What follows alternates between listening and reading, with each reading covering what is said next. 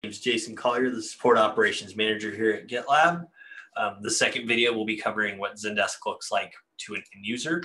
We'll be covering accessing the support portal for the first time, submitting a ticket, accessing and working with your tickets, organization requests, notifications, and troubleshooting some basic support portal issues. Account setup can happen one of two ways. You go to the support portal, submit a new ticket, the account and password will be created for you. Then you'll need to do a password reset so you can get logged in. The other way is you click sign up and register, kind of like the traditional registration process. You can keep track of all your tickets and their current statuses using the support web interface. We recommend using the support web interface for a superior support experience when managing your tickets. When an end user wants to submit a support ticket, there are two locations on the support portal homepage. You've got that one at the top that says submit a support ticket. It looks kind of like a link. And then at the bottom, after some suggestions and search and all that, there's this nice orange button that says submit a support ticket. Either one of those will take you here to the new page, the new request page. Here you'll select the form and it'll kind of auto reload and then kind of populate as you fill things out, kind of asking what information we need and all that fun stuff. Once you've submitted your ticket, towards the bottom, you'll get your submit button. That's how you actually create the ticket. Often you'll want to access to see your ticket. So you basically go to the sign in button, and then once you log in, you'll go over to, here's some basic information about kind of how to sign in, where you can click the forgot password link and all that fun stuff. But once you've actually logged in, you'll click your name in the top right there and click your activities, and that'll take you to the My Activities or ticket list page.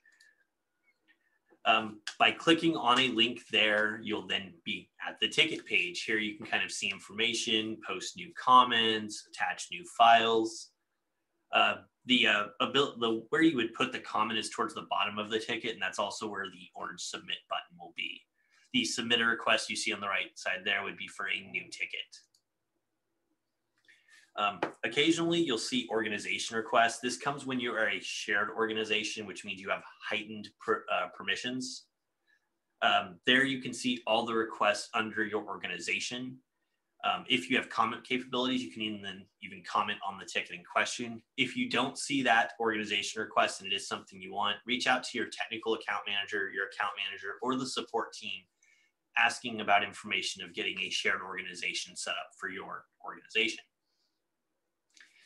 It's important to know when you get notified. You'll get email notifications when you create a new ticket. You'll get the kind of initial, hey, we've got your ticket. Here's some stuff to know, just generalized information. When a public comment occurs on the ticket that you didn't make, you'll get an email letting you know what the comment is and that the ticket's been updated. And then when a ticket's been in the solved state for 24 consecutive hours, you'll get a survey from us here at GitLab asking how the ticket went. We use that information to better the support team, so please consider when you get that email submitting the survey. Occasionally, you might see some trouble getting into the support portal. We've noticed this happen. So I wanted to add this information just to kind of help you out here. The most common one that we've seen is that your browser is blocking third-party cookies. Unfortunately, that is something that is needed to work for the support system. A general list of domains, subdomains to kind of allow would be zendesk.com, ZD assets, which is where Zendesk stores static content, and then gitlab.com itself. Allowing it with that asterisk dot in front of it says allow the subdomains too. That'll ensure you have a really pleasant working experience with the support portal. Beyond that, you're going to kind of get into your general browser troubleshooting stuff. Disable all your plugins, extensions, and add-ons. Disable any themes. Make sure they're not blocking you. Clear your cookies and cache. Try logging into the support portal after that. If you're still having issues, write down your browser's version, type, distro, any other identifying information. Generate a HAR file. That process varies wildly from browser to browser, so I would recommend looking that up on Google. And then send this to support. If you're unable to create a ticket at all because of the issues, communicate with your technical account manager or your account manager. And if none of that will work, feel free to create a gitlab.com issue and send the HAR file and the browser information that way. And that way we can look into it and kind of get you situated. That's the basic information. There's all kinds of more stuff you can look and investigate with, but I hope this has been helpful, and we look forward to seeing you on the support side.